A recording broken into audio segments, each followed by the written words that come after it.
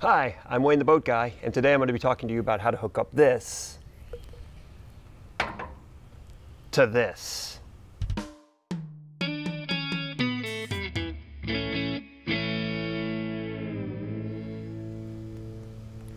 When I first got my boat, I'd never pulled a trailer before, so I didn't know anything about what I needed to get to be able to hook up to my boat.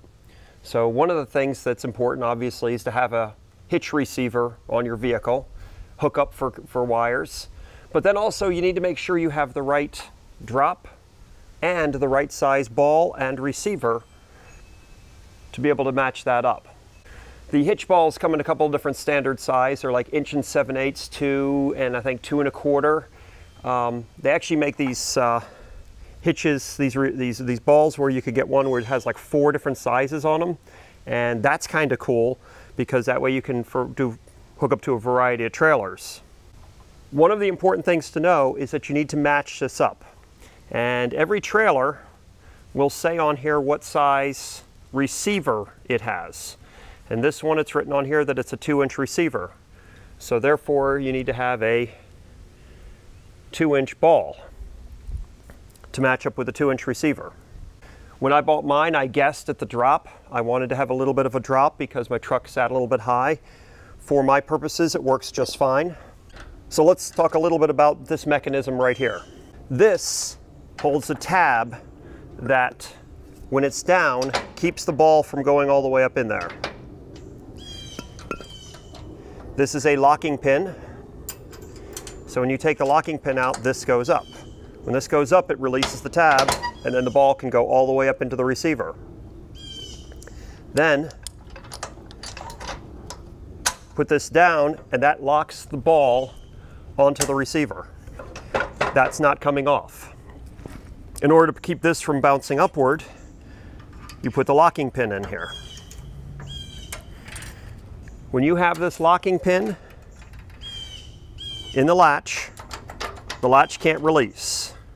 The latch has a tab that holds the correct size ball into the correct size receiver, keeping that very secure.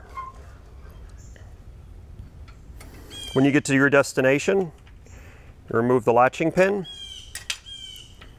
release this, and then you can crank this up to release it from the ball. That's the basics of it. Let's talk about how it connects to the back of your vehicle. So you have your connection right here. You have that secured. And then you have these safety chains. The safety chains are very, very important, and they latch on to your back of your vehicle. And what most people do, the rule of thumb is to cross the safety chains like that.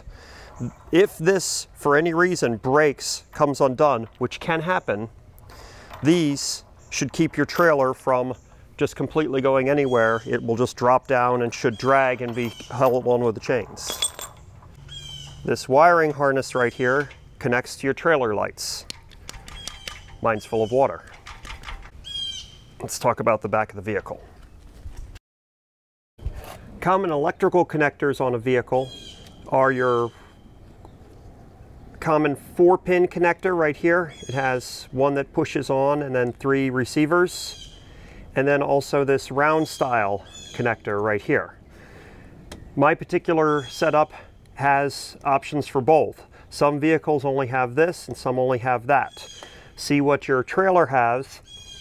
If your vehicle only has this, there is an adapter that you can get to connect this to a 4-pin style. Sometimes this 4-pin connector is wired up and tucked up underneath of the bumper, and so you can reach around up underneath of the bumper and you can find this thing under there if there's a receiver installed on your vehicle. This hole here is where your chains hook onto whenever you're chaining it up. Something that can be challenging in this process is getting your vehicle backed up to where the ball lines up underneath of here. If you have a backup camera or some kind of aftermarket backup camera rigged up, much easier to be able to line the ball up underneath of here.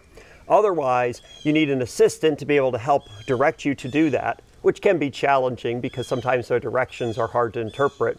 Or you need to get in and out of your vehicle 14 times to get your ball lined up underneath of the receiver. I don't have a backup camera and I don't have an assistant today, so we're just going to back up 5 or 6 times to try to get this right, but I'll fast forward this part for you.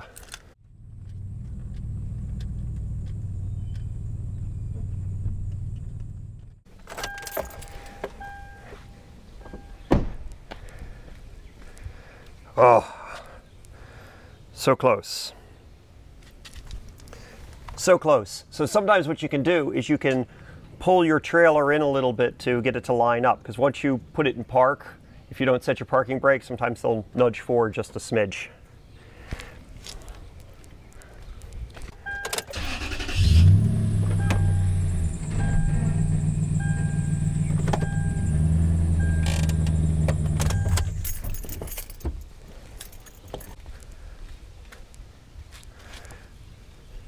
Okay, so as you can see, we're not perfectly lined up here.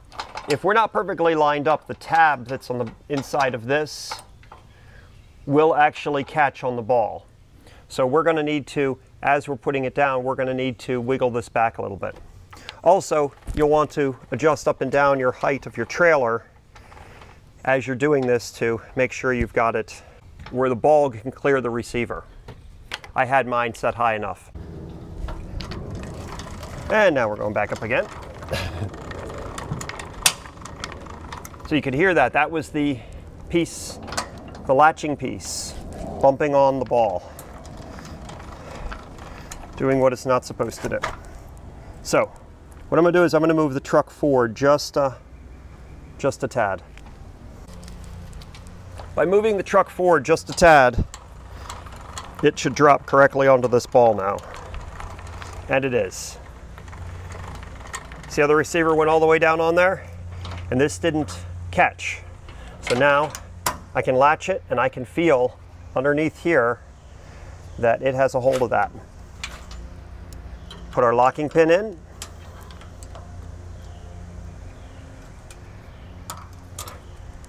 And now, just to test it, what I can do is I can crank up on this. And as you can see, this all is moving as a unit. It's actually lifting up the back end of my truck. And now we hook up our chains. So we're going to cross our chains.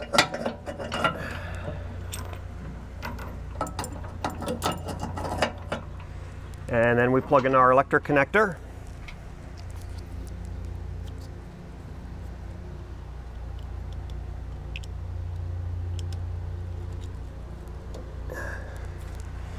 And we have our safety pin in here. So we have our chains crossed, hooked on, and our electrical connected. So now we raise up our wheel.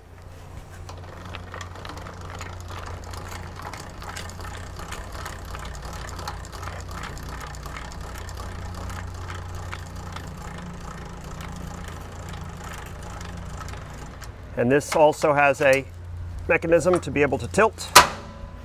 So I can rotate my wheel all the way up.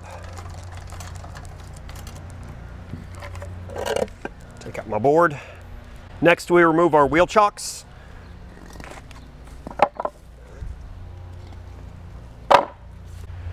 Make sure our engine is latched in the upright position.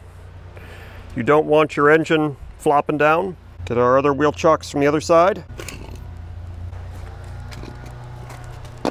Then we test our lights.